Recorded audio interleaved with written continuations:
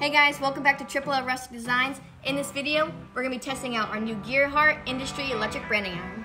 Check it out.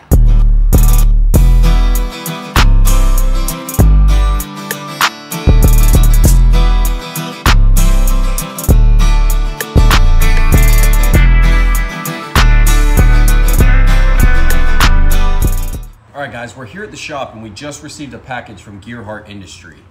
Gearheart saw in one of our previous videos that we were using a custom branding iron, but it was the standard model branding iron that you needed an external heat source to heat it up. So they sent over one of their electric model branding irons and we're really excited to open it up and test it out.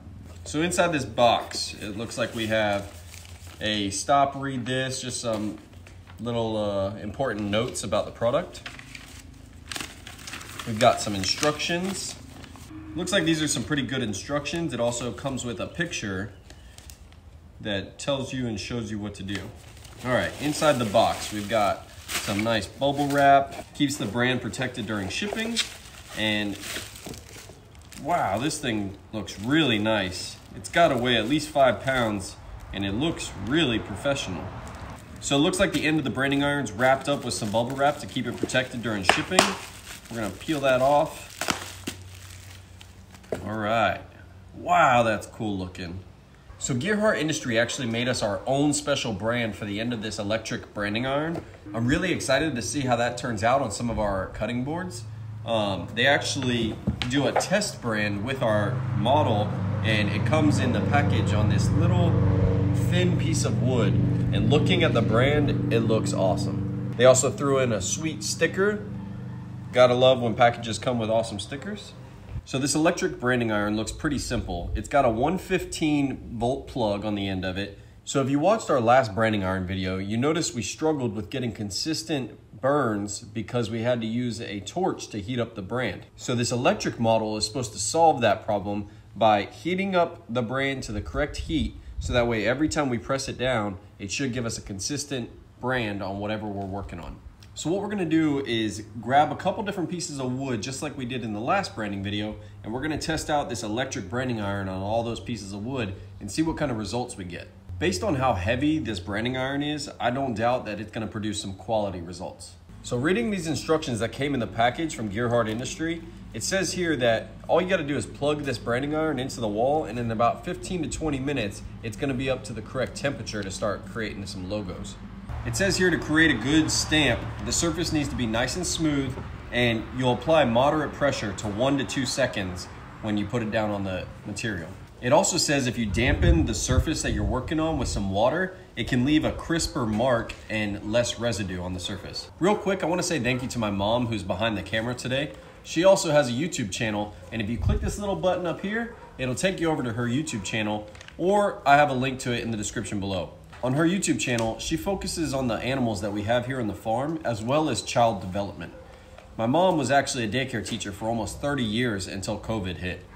When COVID came around, she had to shut down the daycare, and now she spends most of her days out here playing with our farm animals. Be sure to head over to her YouTube and check it out, and don't forget to subscribe while you're there. All right, so we're gonna get the branding iron plugged in, wait the 15 to 20 minutes till it's up to the right temperature, and we're gonna start testing it out on some products.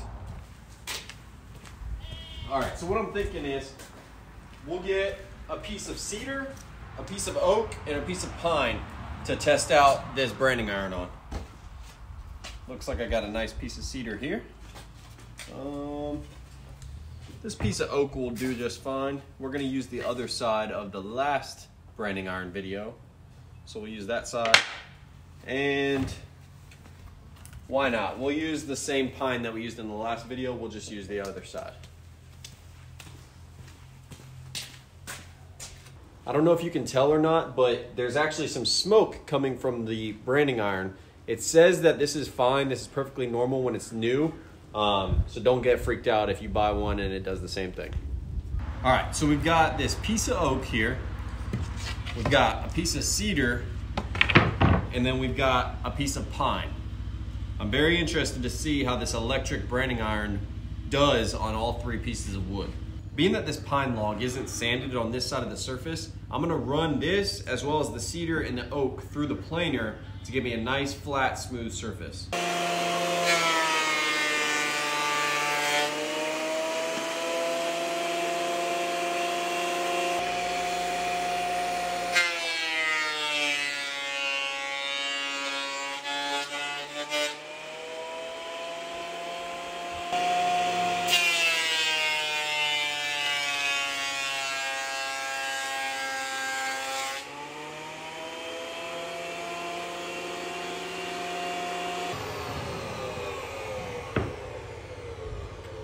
While this branding iron is heating up, I wanted to talk to you guys about a couple things.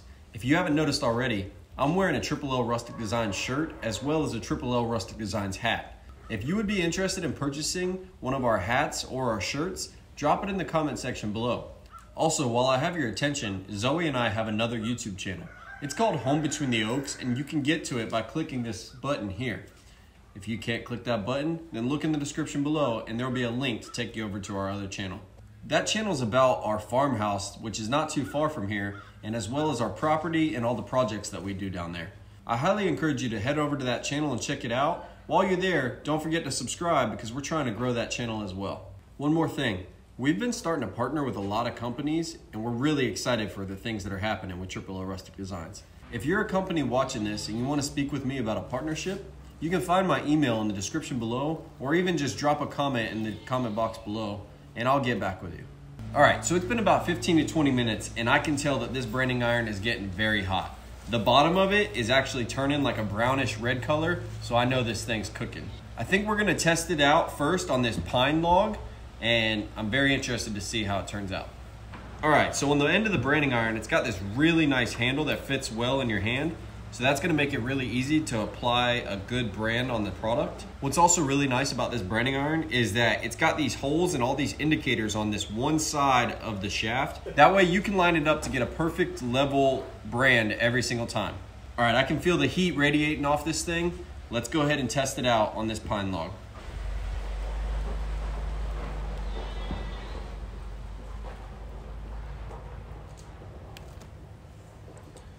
All right, so I can see there that I didn't push down on the brand all the way on the one side, but that 1 to 2 second hold time seemed to work really nice. It produced half of a very good brand. Let's try that one more time.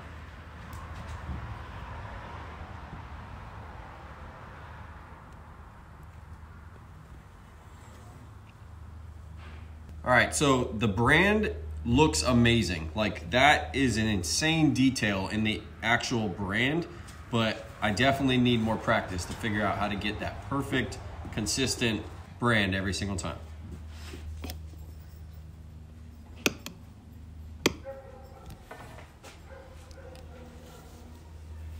Now that is what I'm talking about. That one turned out so nice.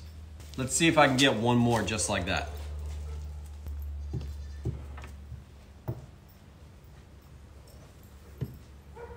That is very nice. I'm blown away by the extreme detail in the actual brand. The way that Gearheart Industry made this branding iron, they actually included a log with the log end grain, and you can even see those little tiny end grain lines in the log, as well as the teeth on the saw.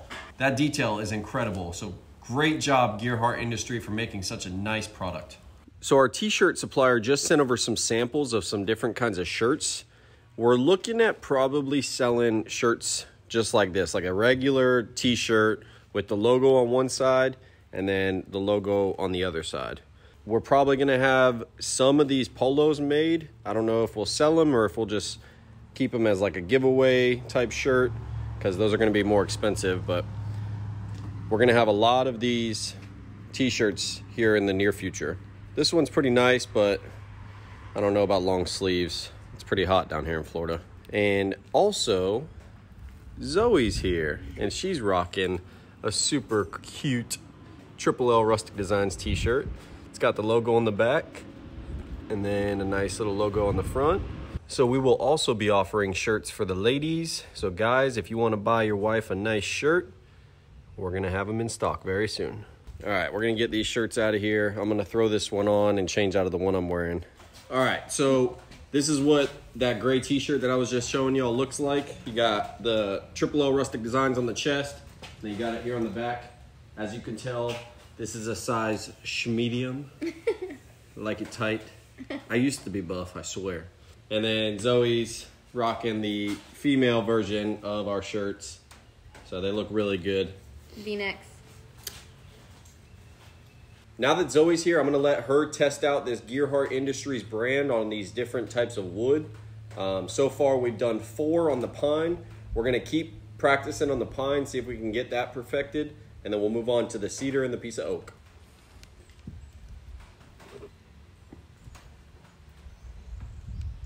That didn't work.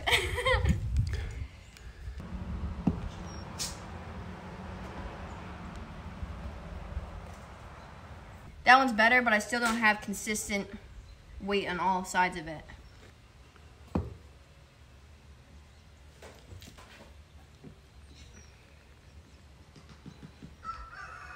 Okay, that one's more even, but I was lifting it up a little bit while I was branding it, so you can see how there's a little bit of overlap.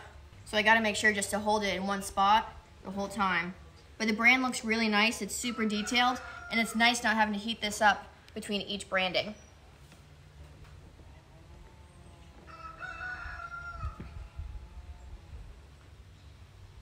That one came out a lot darker. It looks really nice against the wood.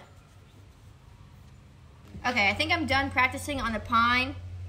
The brand does look really good, but because the wood's not really flat, it's not being very consistent. So I'm gonna move over to the cedar, which is super, super flat.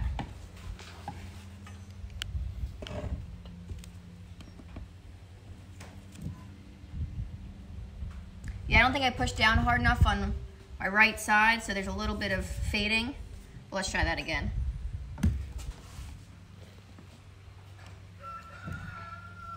Oh wow, that turned out really nice. That logo looks beautiful on the red cedar. It's amazing how much detail you can see, all the grain in the wood.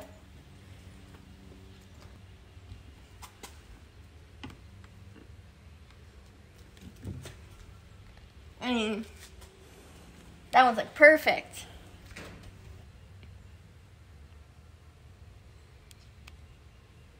So I'm holding the iron down on the wood for probably almost closer to 3 seconds. That seems to be a pretty good time for at least the cedar.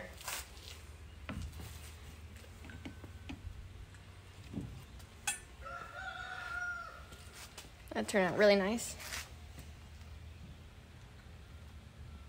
I'm getting really good at the branding on the cedar, but I'm gonna do it a couple more times, fill up this piece of wood, and then I'll move on to the next one.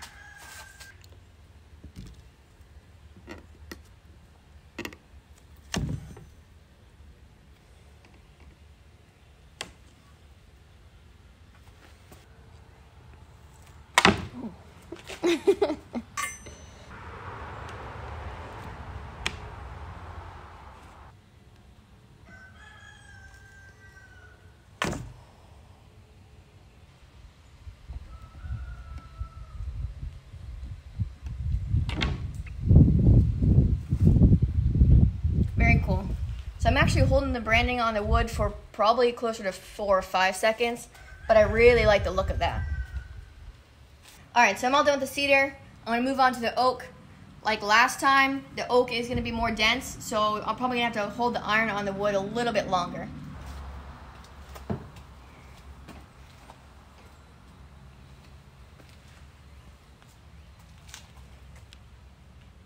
That turned out nice. That turned out pretty good. I hold the iron on the wood for probably 5 or 6 seconds, and it turned out nice and dark, but it's losing a little bit of the detail on the wood.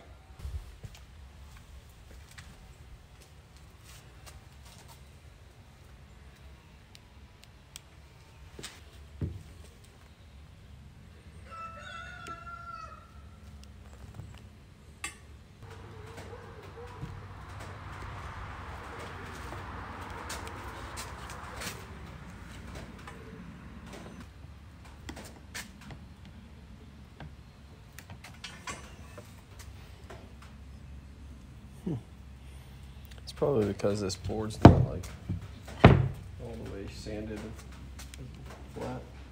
We're getting some pretty good results on the oak. I'm gonna add some water to the wood and try that branding as well.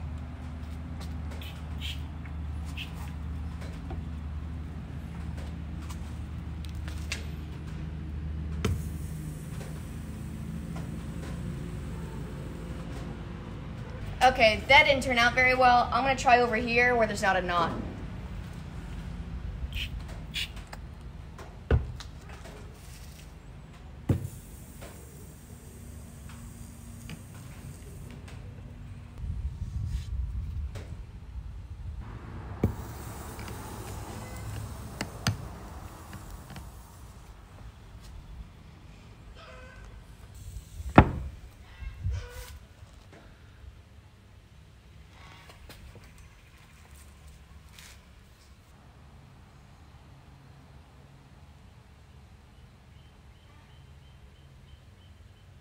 All right, so we just got finished testing out this branding iron, and a couple of things I noticed is the flatter and smoother the surface, the better the brand is gonna come out.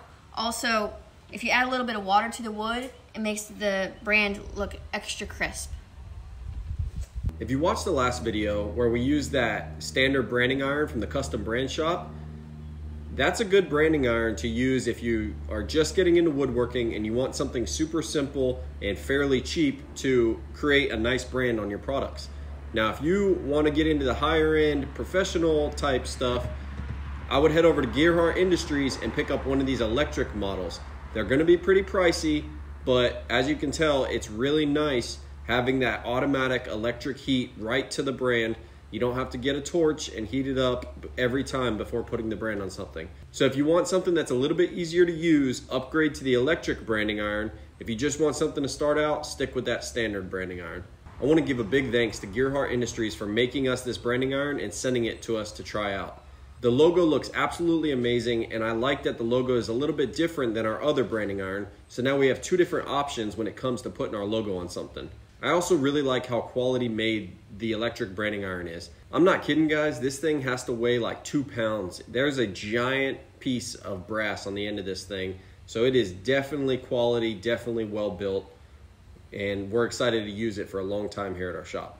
One of the things I like about getting this brand from the Gearheart Industry is it's gonna be bigger than our other brand that we did in the last video. That one from the last video was 1.5 inch by 1.5 inch, and this brand is actually 2 inch by 2 inch. So if we want to put a logo a little bit bigger on one of our products, we're going to go with the Gearheart Industry. If we just want a small little logo, we'll break out the other standard branding iron. That's going to do it for this video. Don't forget, drop your comments in the comment box below if you're interested in purchasing some shirts. We're going to be pumping these things out here very soon, but I need to know if you guys are interested in them. If you guys like this video, make sure you smash that like button. It really helps out our channel. Also, don't forget to subscribe to the channel. We're going to be pumping out videos left and right. It's kind of hard sometimes because we do have real jobs other than this. So in between doing our careers, we're out here. Woo! So in between our real careers, we're going to be out here. Come on! Make it fast.